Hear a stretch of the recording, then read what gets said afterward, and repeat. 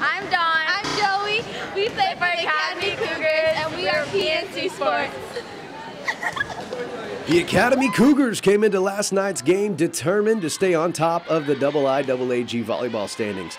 Cougars came out hungry and attacked the net early, getting some much-needed points in the early part of play. Guam High's defense didn't appear to be on the same page all game long. Miscommunication plagued the Panthers early on, made itself comfortable, and decided to stay.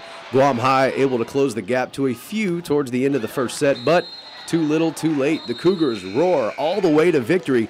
They win in 2 sets.